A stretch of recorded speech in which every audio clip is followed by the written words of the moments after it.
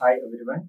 Today we are going to see an important topic from the psychiatric nursing, that is a mental health team.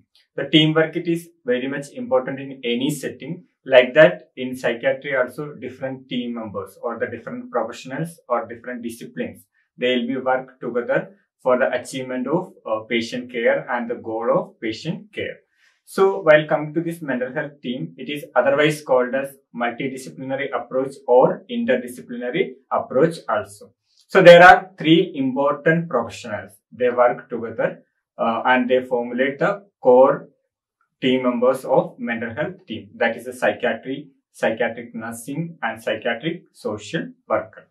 So now we are going to see one by one. Come to the first one, that's a psychiatrist. So we have to see who is a psychiatrist. So psychiatrist will be a doctor. He should be a doctor. That means he has to be completed MBBS. After that, he has to undergo for a postgraduate diploma or degree in the field of psychiatric medicine. Should have a licensure and have a and he has to be undergo for a residential training in psychiatric setup.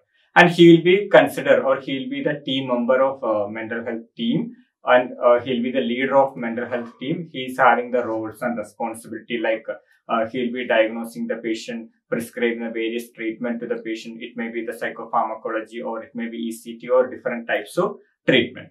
Come to the next person, or the second person. He'll be a clinical psychologist. So we'll see his qualification. A clinical psychologist should complete his master's degree or doctoral degree in the field of clinical psychology.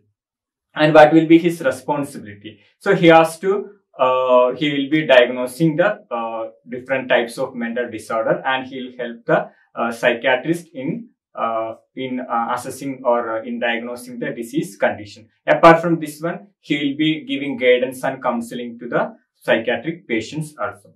Come to the next person, and the important person, and which is related to our field. He or she will be a psychiatric nurse clinical specialist. So we'll see their qualification. A psychiatric nurse clinical specialist should undergo for a master's degree in psychiatric nursing and should have a registration, and what is their responsibilities.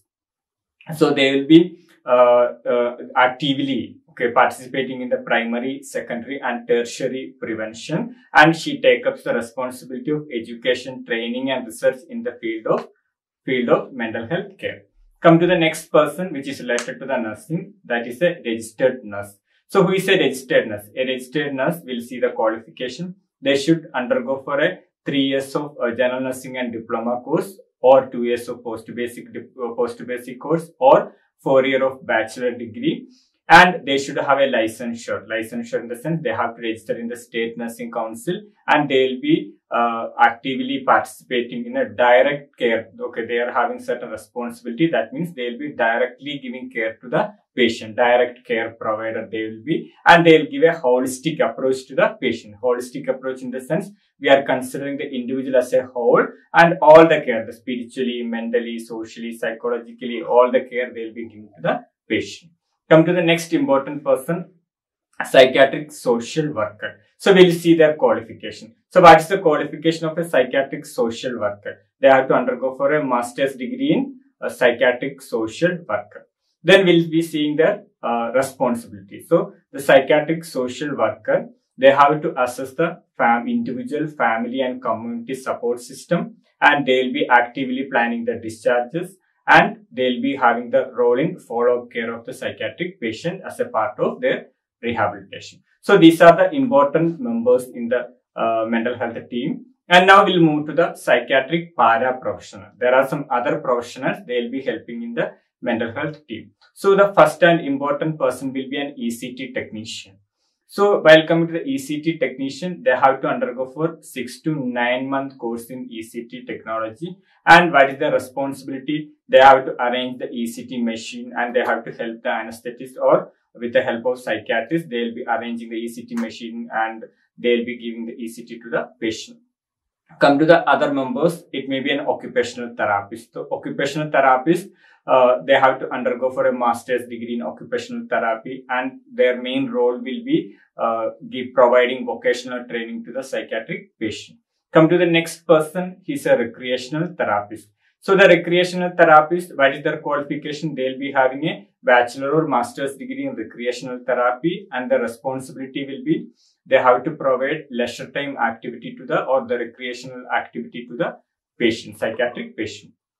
Come to the next person, there will be a diversional play therapist. So what is their qualification? So the diversional play therapist will be qualified with a bachelor degree or master's degree in diversional therapy. And what is the responsibility? So they'll be mainly giving play therapy to the patient in helping different play materials or toys, and they'll be seeing that patient's reaction towards different types of play.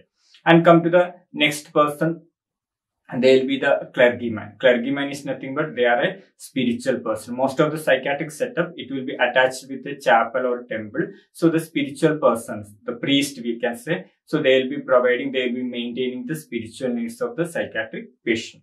And come to the last person, they'll be the psychiatric nursing aides or auxiliary person. So we can say they are the attenders, ward boys. So they'll be helping the nurses and other mental health team members in arranging the articles, maintaining the patient, etc.